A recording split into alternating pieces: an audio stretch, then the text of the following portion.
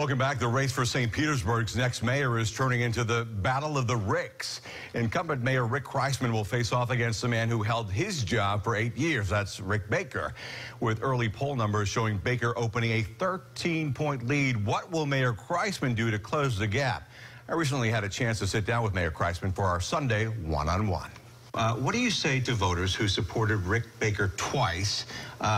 Why would they want to vote for you this time around? Well, I think it's really looking at what's happened in the last 4 years. You look at everything that we've been able to accomplish in the last 4 years, all the things that were kind of stuck that we've been able to move the needle on, things like investing in our Southside CRA, which is largest CRA in all of Pinellas County, and we're doing it differently in how we're investing those dollars, investing instead of just in buildings and infrastructure, investing in people, and seeing the results of those investments where we're seeing poverty starting to go down at a rate higher than the national average. Let's go ahead and talk about a number of issues that Baker has already called you out on. Not paying enough attention to crime in the Midtown area, the city's sewage dumping problem, spending too much on marketing. How do you respond to all of that? Well, I look at our police department, and I'm incredibly proud of the men and women that serve us and the relationship that they've been able to build over the last 4 years with the community.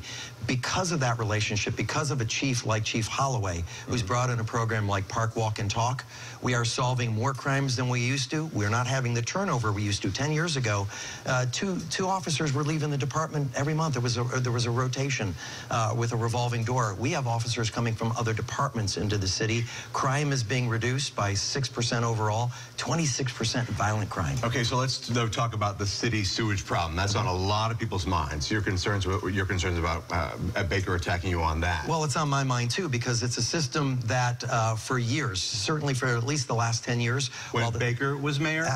While Baker was mayor, before Baker, after Baker, the city spent money on our system, but we didn't spend enough. If we had spent enough, we wouldn't have had the problems that we've had in the last 18 months.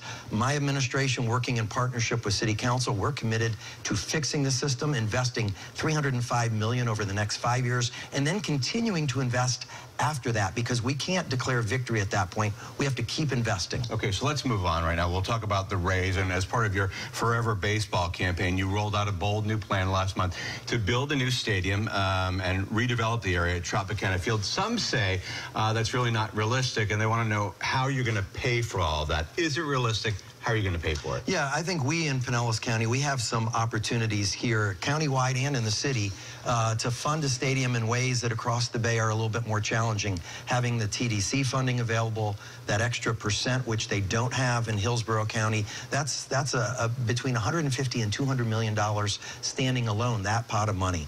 In addition, you've got the development rights on that site. I've been very clear about this. I've told my taxpayers we're not going to raise millage rates 1 penny in order to pay for a stadium. We think there's ways of funding it without doing that. Another flashpoint that we've always been talking about, we've been talking about it for years now, and that's the pier.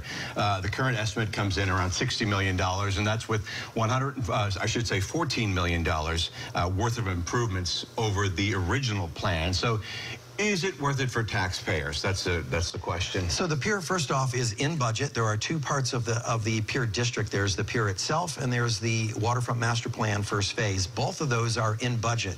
The $14 million that you're referring to, we're looking at maybe 10 of it to do some enhancements that we think might be something that the city would want to do down the road. It's cheaper to do them now, and it's more efficient to do them now. But even if we don't do them, we're going to have a fantastic pier that this community is going to be proud of. Let's talk about St. Pete Pride.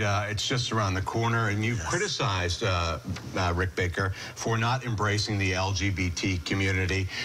You clashed with Pride organizers when the plan surfaced to move the parade to the waterfront from Grand Central, even threatening to withhold money from the event. And not everyone, obviously, including people obviously from the LGBTQ community, is happy with that. Well, we've reached what I think is a great compromise in working with St. Pete Pride to come up with a solution to the idea of moving it from where the parade was born to a portion of the weekend being in downtown St. Petersburg. It's something that Pride had wanted to try. You know, it impacts the businesses that are in the Grand Central District that have historically benefited from Pride. So we're going to try it and see how it works. But it's an incredible event. It has an incredible economic impact on the city of St. Petersburg. And it's something that every mayor should be supportive of. I certainly always have been. I'm going to walk in the parade again, and I'm going to celebrate Pride. We're going to raise the flag over City Hall. And you said every mayor should be supportive of. We know that that Rick Baker was not necessarily on board, if you will. Your thoughts on that? Well, you know, if you're the mayor for the whole city, for everyone. And, you know, we have a vision statement of St. Peter being a city of opportunity where the sun shines on all. That includes everyone, no matter who they love. And if we're really going to be that city, you get behind the entire community. The LGBTQ community is a big part of the city of St. Petersburg, and so I'm a big supporter of what they're doing and of Pride. Mayor Rick Kriseman of St. Petersburg, thanks for being here this morning. My pleasure. We really appreciate it. Thank you for having me. All right, that was my recent one-on-one with Mayor Kriseman. We've invited Republican candidate for Mayor Rick Baker to sit down for his own one-on-one, and still waiting to hear back and bring that to you in the coming weeks. In the meantime, we'll be right back.